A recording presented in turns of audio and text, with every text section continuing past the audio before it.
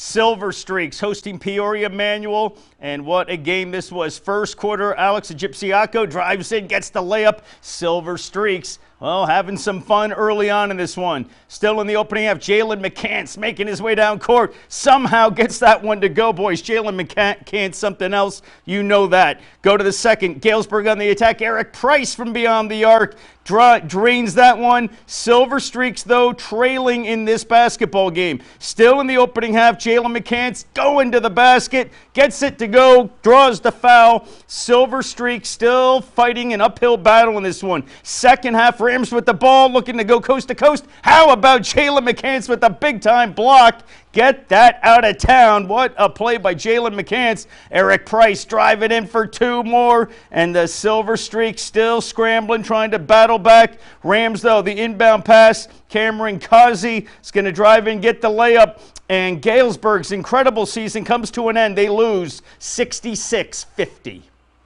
Well, like we just got done talking about, I mean, they came to work every day in practice, and they showed up for every game. They played their hearts out. Tonight, it was just out of sync from the start of the first tip.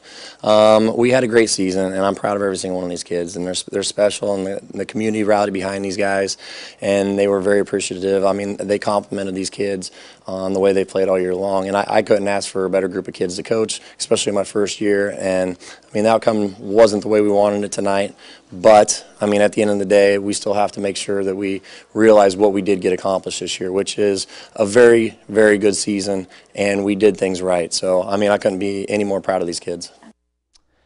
Coach Hart and the Silver Streaks, hats off. What a season you guys had indeed. All right.